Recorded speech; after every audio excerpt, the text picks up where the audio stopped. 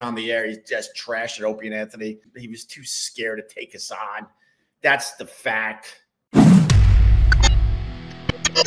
Just like you said, Robin was nice to you at the gym, but then they both trash you on the show. It's all show business. Robin from the Howard Stern Show is another one.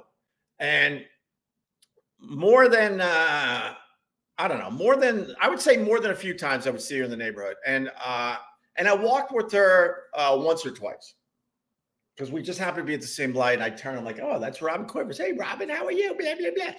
And she was so lovely and so nice.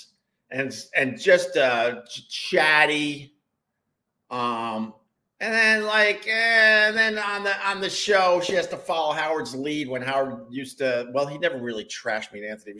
He was too scared to take us on. That's the fact. Well, when it did come up, she was right in there, fucking, following Howard's lead. I'm like, these people are a bunch of fucking phonies. Artie Lang did the same thing, but we ended up working that out. But he said he did the same shit. Couldn't be nicer to me in the hallway because we know all the same people. And then on the air, he's just trashing Opie and Anthony.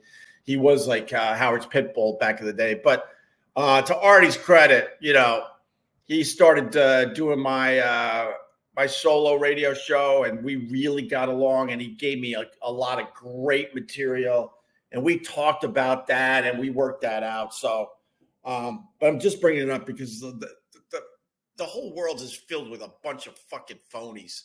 And then Artie went on to work with Anthony a bit as well. And, incredibly talented, really, really good guy.